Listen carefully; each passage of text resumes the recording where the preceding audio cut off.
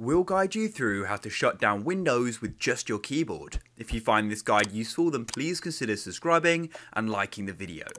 So all you need to do is firstly press your Windows Start button like this, and that'll go and open up this sort of menu here.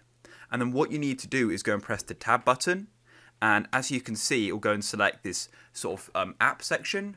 Press it again. It will then select all apps, press it again, and it will select something from the recommended. Click it again, and then it'll go and highlight your profile there. And once you're in this bottom section, you can then just use your arrow keys, as you can see, and what you can do is have power selected and press enter. And then what you can do is go and select shutdown like so, and you can then press enter again, and there we go, you're now shutting down your computer. If it says something like apps are open, then you can just go and select shutdown anyway, and that's it, your computer is now shutting down. If you guys found this useful and you want to see more guides just like this, then please consider subscribing and liking the video. Have an awesome day.